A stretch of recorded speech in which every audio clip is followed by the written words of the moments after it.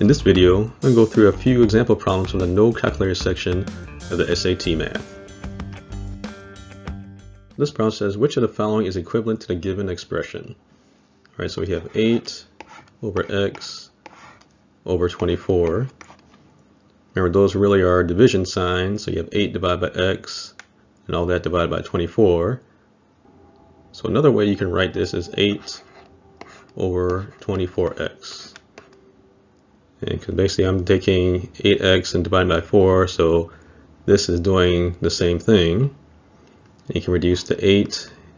8 goes into 8 once, 8 goes into 24 3 times, so 1 over 3x. Now another way you can think of this is 8x, and when you're dividing by 24, you can multiply by the reciprocal, or times 1 over 24. So now we have two fractions, 8 over x times 1 over 24. That becomes 8 over 24x. And it reduces down to 1 over 3x. So that's going to be answer B. So this problem says the equation shown gives A in terms of h, b1, and b2. Which equation gives b1 in terms of a, h, and b2? So this is a literal equation problem. We want to get our b1 by itself.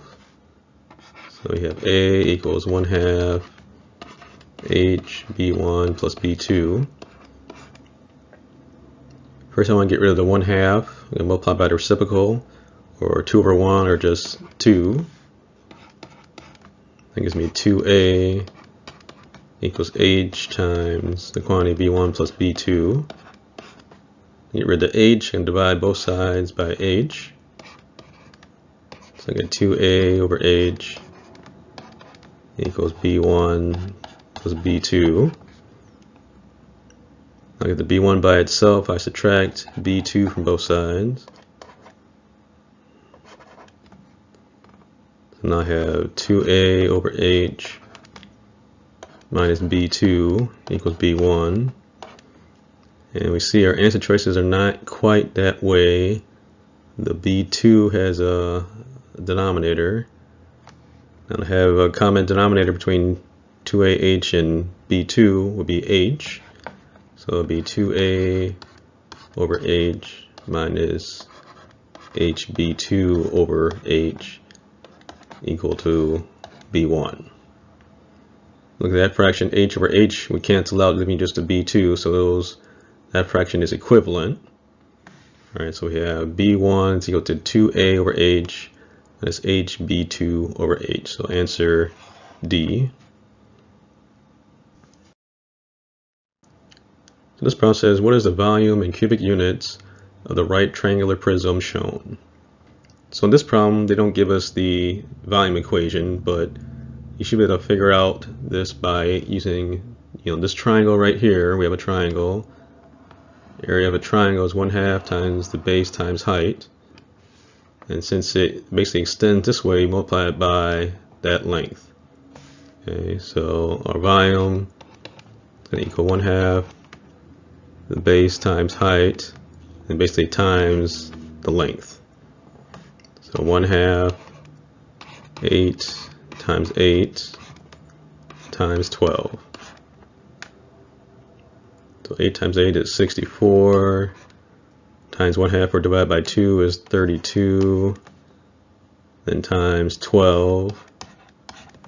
We can break that up into 10 and 2. So 32 times 10 is 320, 32 times 2 is 64, so this is 384. So answer C. So we just found the area of the triangle, then multiply it by the length of the prism. So the problem says, which of the following is equivalent to the square root of 64b to the 8th power? Alright, so when we're finding the square root, we're going to find things raised to the 2nd power. 64 is a perfect square, or 8 squared. I can rewrite b to the 8 as b to the 4th power squared. Remember, with your exponents, you multiply them together, so 2 times 4 will give you the 8. So when we're finding a square root, we find things to the second power, and they come out as one of those to the first power. Alright, so 8 to the second comes out as just 8 to the first. B to the fourth to the second just comes out as B to the fourth. So that's going to be answer B. So this problem says a computer company has an order of 255 computers, and a third of the computers were built on a certain day. There were 15 techs available to build computers that day, and each tech built the same number of computers, C.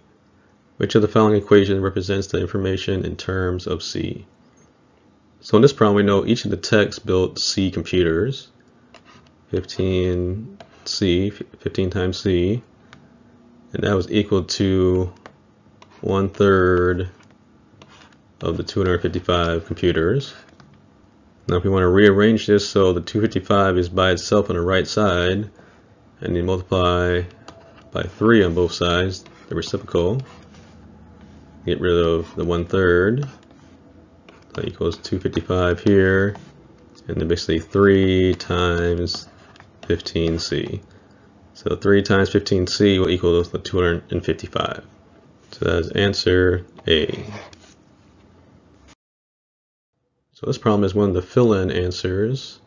So it says, in a given equation, B is a positive constant. The sum of the solutions of the equation is 7. What is the value of B?